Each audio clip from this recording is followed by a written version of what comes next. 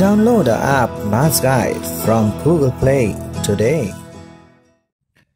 We now discuss question number 3 from exercise 9.2. A vendor bought toffees at 6 for rupees 10.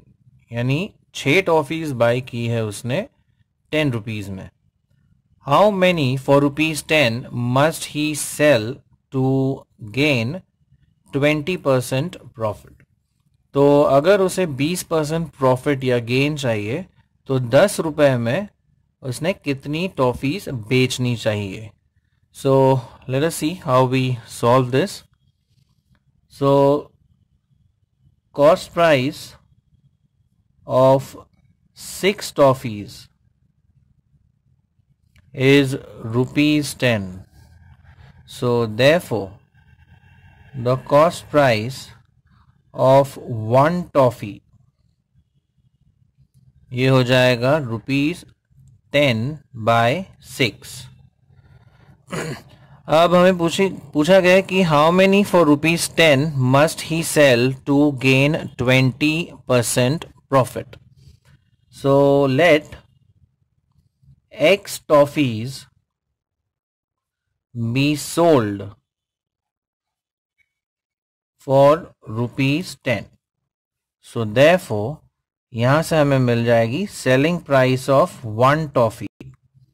So selling price of 1 toffee will be 10 divided by X. So cost price of 1 toffee is 10 by 6. Selling price of 1 toffee is 10 by X.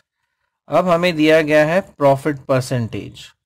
अब profit percentage है 20 and we know that profit percentage is selling price minus cost price upon cost price into 100 या profit upon cost price into 100. अब profit percentage दिया हुआ है 20. So this is 20 is equal to selling price है 10 by X minus cost price है 10 by 6 divided by CP. CP is again 10 by 6 into 100.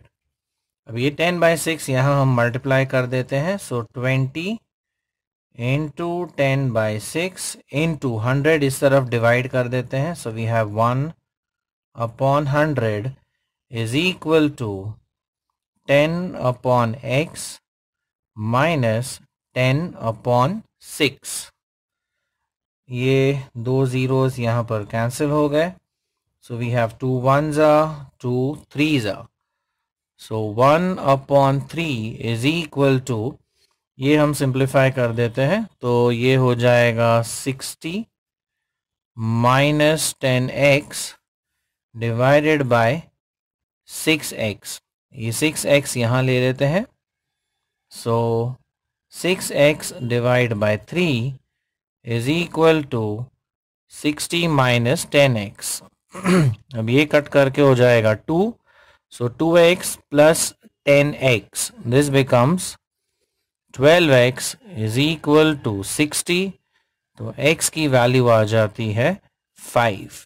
यानी कि he must sell 5 toffees for rupees 10 अगर उसे 20% गेन चाहिए. तो 10 रुपए में वो 6 टॉफीज खरीदेगा और 10 रुपए में वो 5 टॉफीज बेचेगा. तब उसे 20% का प्रॉफिट होगा. Like it, share it, and subscribe to our channel for more such interesting videos. Thank you.